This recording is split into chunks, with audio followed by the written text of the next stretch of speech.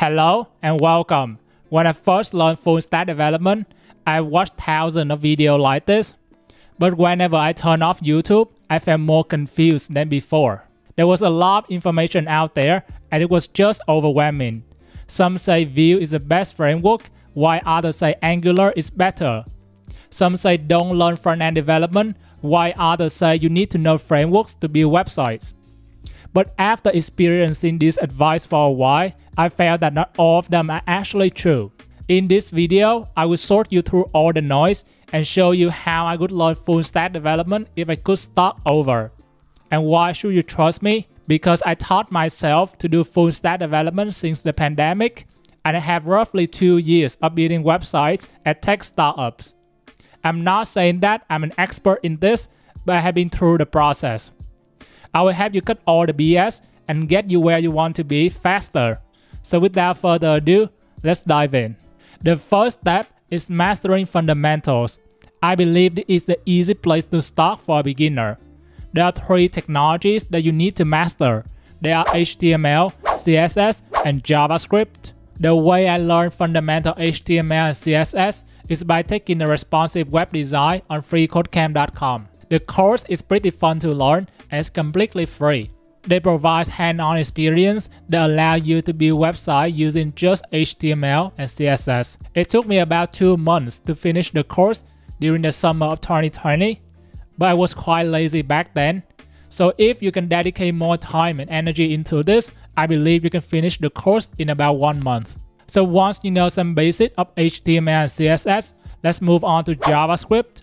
Most modern applications are built using JavaScript, so knowing this language is uncompromised. I never see any college course that teaches JavaScript, but if you do have one at your school, I highly recommend you take it. The way I learned JavaScript is by taking a complete JavaScript course from zero to expert on Udemy. This is a paid course, but I think the investment is definitely worth it. The course will teach you all the fundamentals of the language. And the most exciting part is the DOM manipulation section. The instructor will show you how to use a DOM object and manipulate components on a website. This course took me about 1 month to finish, so you should be able to complete it in no time. Once you finish the 2 courses, it's project time. You know I'm a big fan of learning from projects because that's the best way to reinforce what you learn from these tutorials. But what projects should you build? My opinion about this is building something that solves your old problems. You don't have to follow the trend like build a Twitter clone or Netflix clone. Everyone does that. You have to be original to stand out. So for example, let's say you want to find a job. You can build a personal website that shows all of your past experience. Or you can build a job board that shows all available job openings. If you are building something to solve your old problems, you are more likely to be motivated and finish the project. At this stage, you should not use any framework yet. Just build everything using HTML, CSS, and vanilla JavaScript. The next step is picking a front-end framework. The reason why I don't recommend learning frameworks at the beginning is because frameworks just simplify the process. You need to understand how front-end technologies work to use frameworks effectively. New front-end frameworks come out every year and there are thousands of battles trying to convince you which framework is the best. However, I highly recommend you ignore all the BS and just focus on learning React. I personally use this framework when I work at Redfin as a software engineer intern. The framework has a large ecosystem to find resources from, and it's quite easy to learn. The way I learn React is by taking the React the Complete Guide course on Udemy. The course is taught by the same instructor from the JavaScript course I recommended above. I really like the course because it includes mini projects that help you get your hands dirty. Once you finish the course, start building a React project immediately. I highly suggest you refactor the code from your previous vanilla JavaScript project. Since you already know what's inside this project, it should not take you a lot of time to figure this out. The next thing to learn is REST API. This is a core backend development. When you browse a website on Google, you basically send an HTTP request to the website backend. The backend handles the request using REST API and gives the frontend the information it needs. But before you learn how to develop this API yourself, I recommend using pre-built API first. There are a lot of free APIs out there. Back then, I often used the Spotify Web API. It was a fun API to try. You can fetch this free API using JavaScript and play around with them. Once you understand how REST APIs work, it's time to learn building them.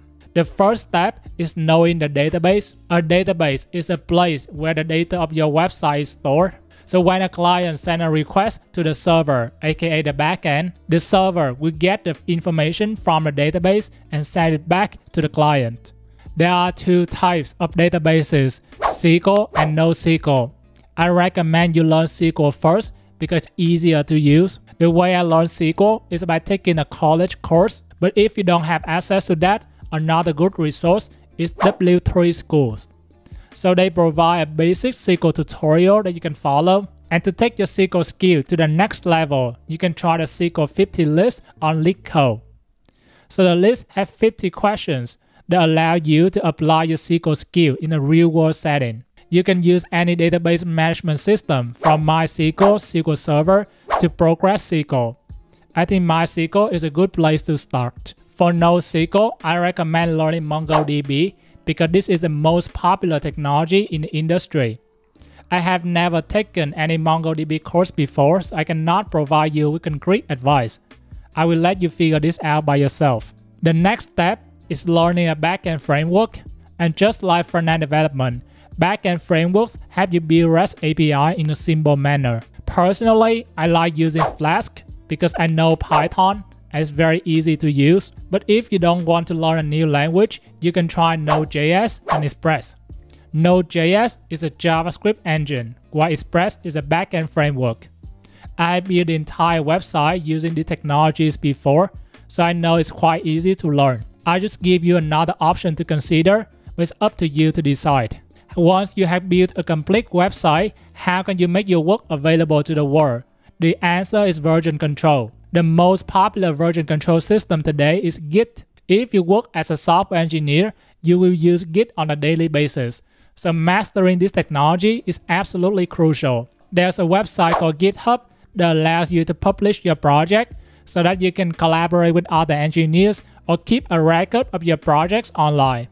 I have made another video on my channel explaining Git and GitHub in detail. You can check it out after watching this video. If you make to this point, congratulations, you know how to build a full stack website. But what if you turn off the computer? Your website is no longer available, right? So to prevent that, you need to deploy your website on a cloud service. The three most popular cloud services today are AWS, Google Cloud, and Azure. I recommend you pick AWS, but any of these services will work just fine. Knowing how to deploy a website is a great skill on your resume, so take the time to learn the process.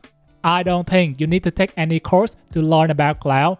The best way to understand how cloud works is deploying your website. There are a lot of free resources out there on Google, so I bet you can figure it out by yourself. And finally, to increase your chance of succeeding in this path, I have two mindsets that can help you. First of all, it's not gonna be easy. It took me several years to figure all of this out, and I'm still considering myself as a beginner. So don't expect to master all of this in just a few months. Coding is a lifelong journey, so patience is key. Secondly, adopt what works for you and adjust if necessary. Everything I share here is what works for me.